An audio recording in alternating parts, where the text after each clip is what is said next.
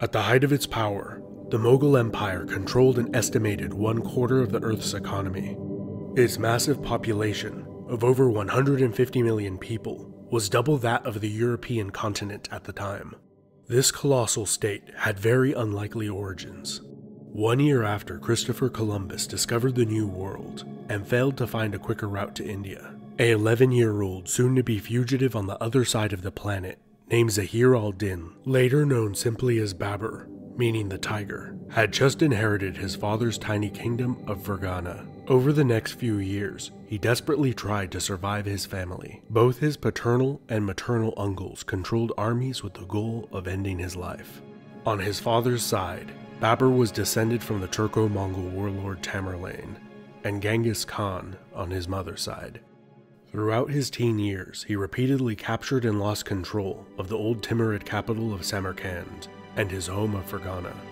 After decades of his disunited family butchering each other, the weakened remnants of the once mighty Timurid Empire were swept aside by the Turkic Uzbeks and the Iranian Safavid Persians.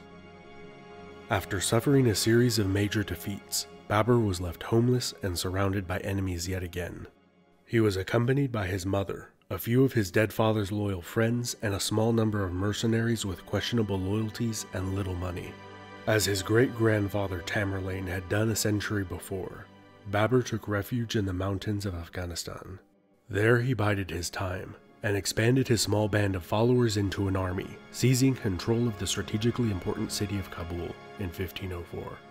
Babur maintained friendly relations with the Safavid Persians, from where he obtained his first firearms, cannon, and experts in their use. After losing and retaking Kabul, and another ultimately failed campaign to retake Samarkand from the Uzbeks, Babur turned his ambitions to a greater prize than war-torn Central Asia, the declining but still fabulously wealthy Delhi Sultanate. At the Battle of Panipat, a much smaller Timurid army used matchlock firearms and cannon behind an entrenched barricade of 700 carts, in tandem with nomadic horse archers to great effect to defeat a much larger traditional Indian army with 1,000 elephants at the vanguard. In the following year, Babur defeated a confederation of Rajput states, solidifying his control over northern India. Babur did not get to enjoy his lifelong dream of establishing a great empire for very long. At the age of 47, he died of a sudden illness. Some suspected poisoning.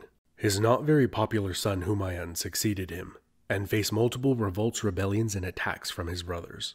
But he was ultimately defeated and driven out of the Indian subcontinent by one of his own generals, the Afghan Farid Khan, who established the short-lived Suri Empire. Like his father before him, Humayun became a fugitive, taking refuge in the mountains and desert. A younger brother refused him amnesty in Kabul, before finally finding safety in Safavid Persia, by which time his vast army had been whittled down to 40 men, who had survived by eating horse meat boiled in their helmets. When the deposed, disheveled, and beleaguered Mughal emperor arrived at the Persian imperial court, he only had a few rupees to give as a symbolic gift to the Shah. In return for this, and converting to Shia Islam, he received an army of 12,000 of the Shah's best men, which he used to defeat his brother and take Kabul. In 1555, he decisively defeated the Suri and re-established the Mughal Empire. A year later, he died after sustaining mortal wounds at the library, where he tripped and fell down a stone staircase. His son Akbar is often considered the greatest of Mughal emperors. During his nearly half-century reign, he greatly expanded the empire. In true Mongol fashion, he severely and extremely dealt with all dissent, rebellion, and military opposition. However, he is best remembered for being a patron of the arts, architects, and scholars of all kinds. Akbar was exceptional in his religious toleration for the time. He encouraged peaceful religious debate and outlawed forced conversions and any discrimination based on religion. He married wives who practiced a variety of faiths, including a Hindu Rajput wife who remained a practicing Hindu, with whom he had a son, Jahangir, who succeeded him as emperor. Although considered weak or decadent by many of his contemporaries, Jahangir was a competent military commander.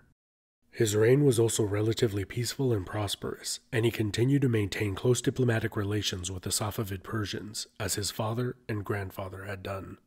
Jahangir also married a Hindu Rajput princess, who he made empress. However, his reign marked the beginning of a gradual change in the religiously tolerant policies of his father, his execution of a Sikh guru being the most notorious example. After Jahangir's death, a short civil war was fought between two of his younger sons. Upon securing the throne, Shah Jahan had his brothers executed by his Grand Vizier. Early in his reign, an unusually severe famine took the lives of 2 million people. Despite this, a series of rebellions, and a brief inconclusive war with the Safavids, his long reign was relatively peaceful and prosperous. Shah Jahan is best remembered for the construction of his beloved wife's tomb, the Taj Mahal.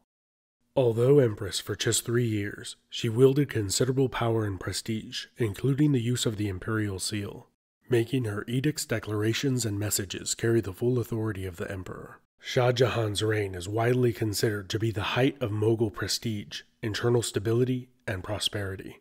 His death set off a war of succession among his 4 sons, in which his third eldest son, Aurangzeb, emerged victorious. Aurangzeb expanded the empire to its greatest territorial extent.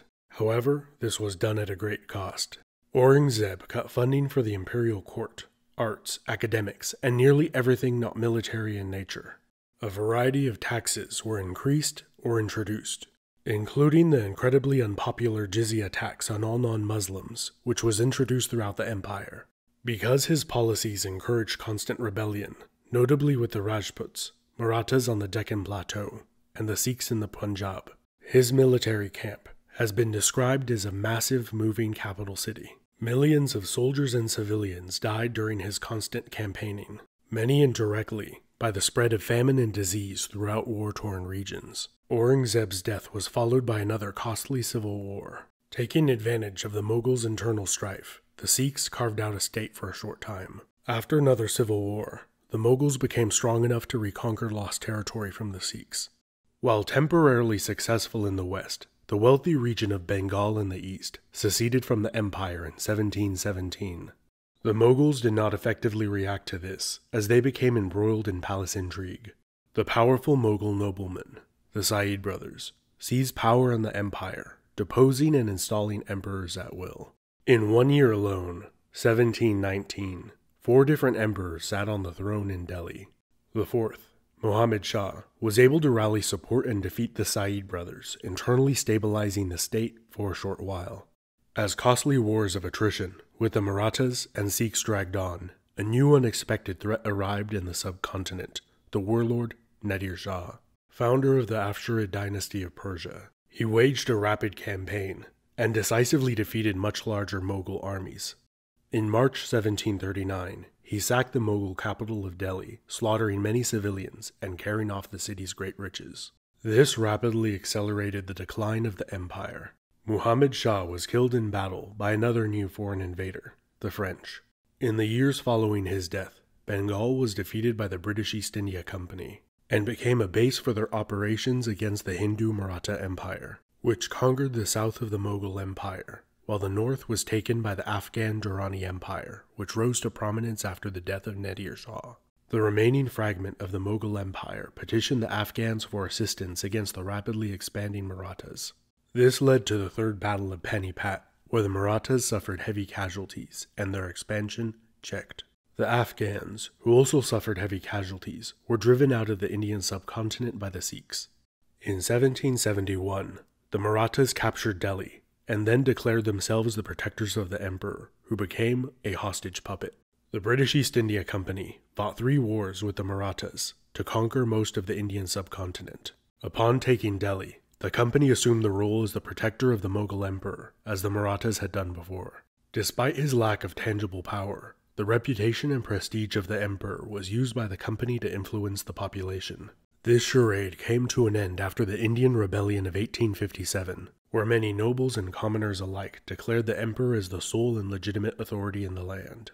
In the aftermath, the emperor was put on trial and exiled to Burma, where the last Mughal emperor died in 1862. Queen Victoria succeeded him as Empress of India, ending company rule in the subcontinent and beginning the British Raj. So who were the Mughals? I would say they were a Persianized Turco-Mongol warrior aristocracy that ruled large parts of the Indian subcontinent for approximately 300 years. Let me know what you think down in the comments. Was Aurangzeb or Akbar a better representative of what the Mughals were? This has been Epimetheus, and I would like to thank my patrons over on Patreon, who help with the cost of running this channel. Be sure to like, comment, and subscribe, as that also really helps me out.